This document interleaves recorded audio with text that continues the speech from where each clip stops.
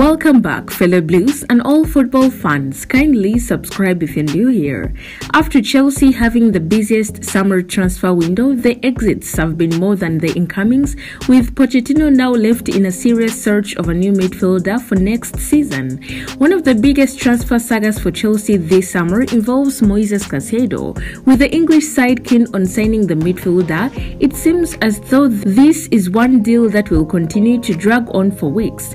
The most recent update has been the club launched an official bid to try and bring the Ecuador star, but current club Brighton snubbed that approach, believed to be worth £70 million, and it's now back to the drawing board for the Blues. There is yet another name on their transfer wish list. It comes in the form of PSG's Marco Verratti, with a reporter stating that the midfielder could be available on a deal from the League One side this summer.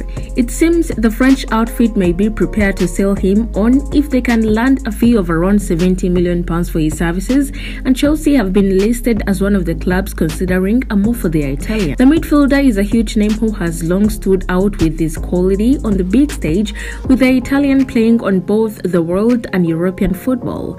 While we believe Chelsea should make an effort to sign Verratti if he's on the market, those on the recruitment team at Stamford Bridge must consider the financial aspects. Chelsea are already committed to spending at least £70 million on Moises Caicedo after a bid of that amount was rejected by Brighton on Tuesday, with Fabrizio Romano claiming that an improved offer is coming. The reliable Italian journalist adds that Pochettino will look for defensive reinforcements as well after Wesley Fofana ruptured his anterior cruciate ligament. A lot of money will be needed to solve these issues, and with Todd Bailey focusing on young talent, it would be a huge shift in policy to spend around £70 million on a 30-year-old. Despite that, a player of Verratti's quality is not often on the market, so if Chelsea can strike a deal for a sum in the region of £50 million or less this summer, it would be worth doing, as long as funds are left over for other areas. Fellow Blues, a quick one from the camp. Do not forget to subscribe to keep updated.